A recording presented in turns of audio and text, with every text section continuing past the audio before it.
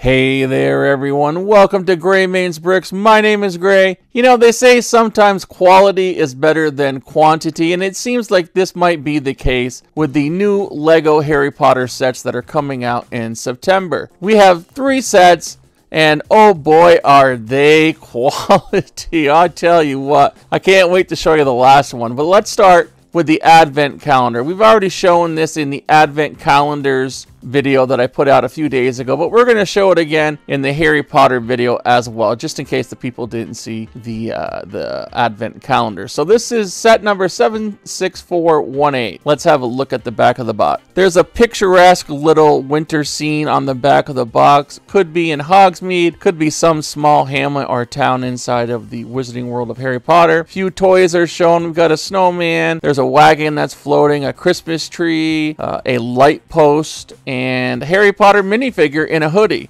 There's Ron Weasley, it looks like, in his winter sweater, and the first time that we've ever seen the Aberforth Dumbledore minifigure is in this set.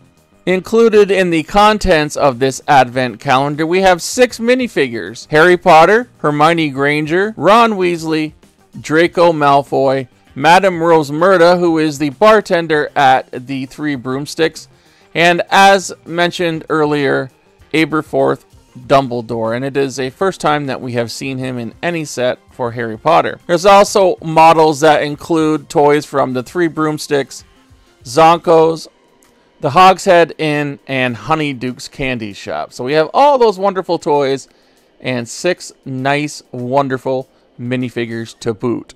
The LEGO Harry Potter Advent Calendar, set number 76418, contains 227 pieces and is priced at $44.99.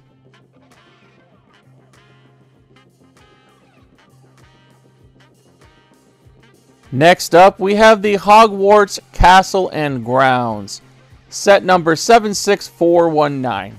The back of the box gives us a view of the backside of Hogwarts Castle and Grounds, a few hidden compartments and secret areas that are underneath the castle itself. The inset pictures, we have the schematic of the castle, we have a picture of the actual castle itself in which the model was based on, and a few other secret areas that we will talk about in a few moments.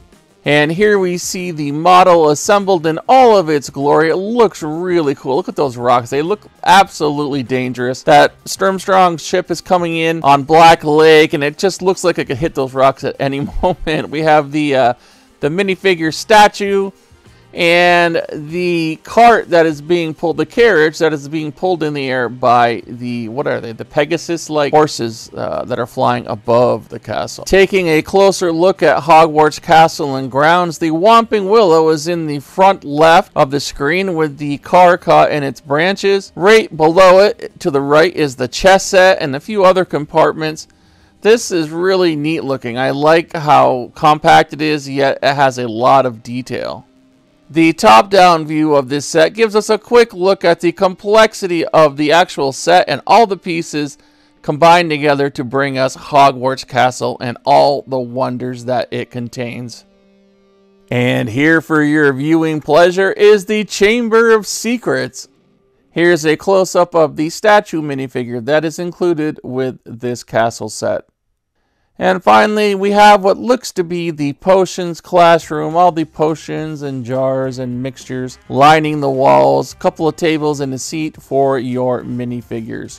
The Hogwarts Castle and Grounds set number 76419 contains 2,660 pieces. It is priced at $169.99.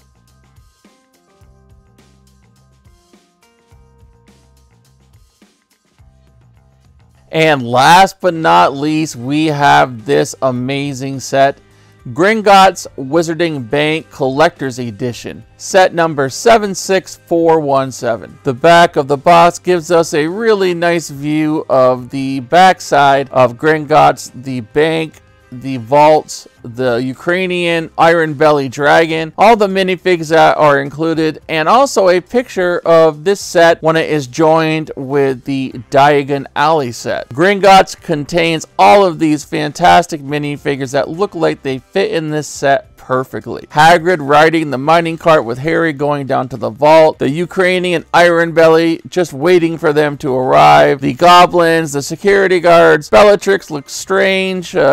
Just really nice looking, active looking set. And it should be well noted that you do not have to keep the Ukrainian Iron Belly dragon underground. You could perch him on top of the bank, which is just a great display feature. Although it looks a little top heavy, but I guess it's well supported.